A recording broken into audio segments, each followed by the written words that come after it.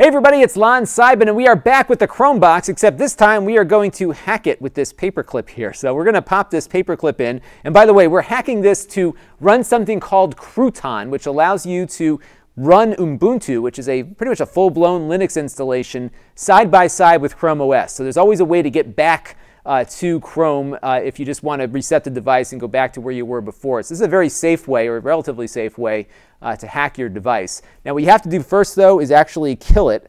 So what you do is you put the paperclip into the side here, turn on the device, and it will wipe out whatever settings you have on here. But again, because you're living in Google's cloud, you're pretty safe to do this because everything is already saved if your Google account is synced up properly. Now it says here ChromeOS is missing or damaged. It's okay.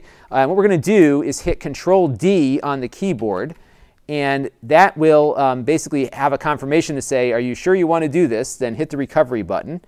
And when you do that, it will go ahead and reboot, and it will say OS verification is off. And actually what you want to do is leave this off, and you have to kind of let it sit on this screen for a minute in order to get that to work, because what they're trying to warn you is that you're not running an official Chrome operating system on here, and if somebody were to come by and boot it up, they want to make sure that you're not doing anything you shouldn't be. So we'll let it sit here for a second, and once it's ready to boot up, we will continue this tutorial.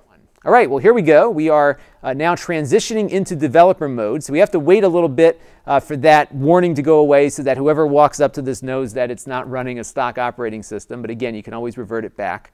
And we're going to let this sit here and transition, so if we have to take another little jump cut, we will. All right, that developer mode took a little bit of time to process, but we finally got to the end of it, and it dumps you back out to your Google Chrome OS operating system. And I had to reload my account on there, but otherwise I'm no worse for wear, and we've got now a full-blown Chrome OS installation once more. And the next thing we're going to do is you want to head over to this page on GitHub called Crouton, and if you just do like a Google search for GitHub and Crouton, you'll see it. The thing you'll want to do first is click on this link right here, and that will download the script that we're going to need. And then what you want to do is just kind of scroll down, because they'll give you a really easy way. This is one we're going to do, the easy way to get Ubuntu on our system here. So all you got to do is just follow its directions here. So we've downloaded Crouton. We're going to pull up a command script or a command shell right now by hitting Control-Alt-T. You type in shell, and I'm just going to pop up my instructions here for the next step here. We're going to type in sudo sh-e, and we're going to hit the tilde here and point it at that script. So downloads and Crouton -t xfce. And what that will do is execute that script. It'll give us a warning here, which is fine. And it's going to now retrieve all of the Ubuntu stuff that we need to get going here. And this will take a while, but it'll hopefully give us some more functionality when it is done. So we'll let this run. All right, that took about another 10 minutes or so, but now it's asking for some information. So we'll give it a username that we want for the primary user. So I will give it my name here, and I will type in my password and confirm it. And I didn't type it in right. I've got this really lousy USB keyboard, so it's becoming an issue. But there we go. So now it's going to probably download more stuff. Now while it's doing that, I should tell you what this is. Oh, looks like we're good to go. Okay, we are done.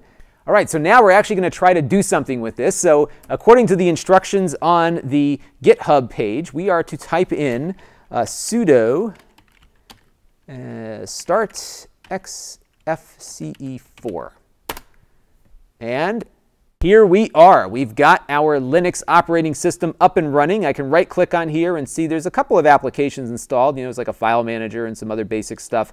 You can install more software. You got to go through the package manager and do all that kind of stuff. But you can see there are a couple of things, like there's a little audio mixer program here. Not everything is going to work, so there's no sound devices installed. So there's still, we're still a little rough around the edges here. We have to play with this a little bit more. But again, we've got the ability to do more than just Chrome on the Chromebox, which I think is pretty handy. Now, if you want to switch back to the Chrome OS, remember this is running at the same time as Chrome OS is running. So you hit Control-Alt-Shift-F1, and it'll pop you right back to the Chrome OS. So you have the ability to kind of poke back and forth as you go here. I'm not going to show you too much, but this is to show you that it can run Linux applications. We've installed the VLC media player, And what I can do with this is a whole bunch of stuff that I would normally be able to do on a regular PC, including browsing over to my HD home run, clicking on a channel, and actually watching a live MPEG-2 stream right on my computer desktop here. So pretty cool. It works fairly well. I did find it had some issues with some